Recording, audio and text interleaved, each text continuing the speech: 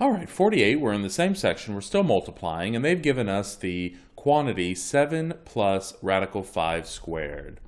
So 7 plus radical 5 squared.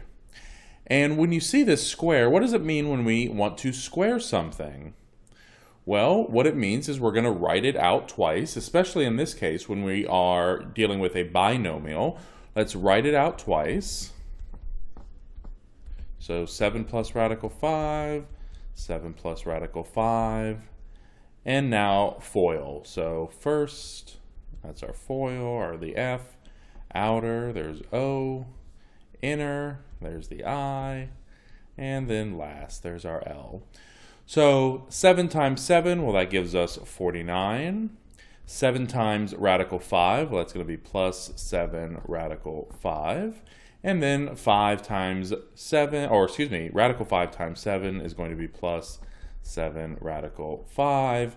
And then we'll have 5 times radical 5 times radical 5 is going to be plus radical 25. And then let's go ahead and clean this up a little bit. We have 49.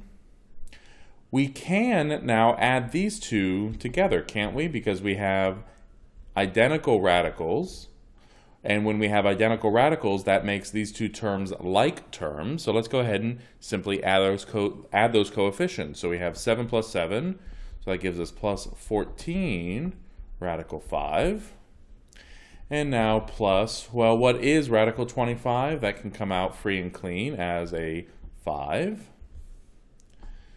And then lastly, we'll combine some like terms here. 49 plus 5 is going to give us 54, and then plus 14 radical 5. And there you have it, number 48.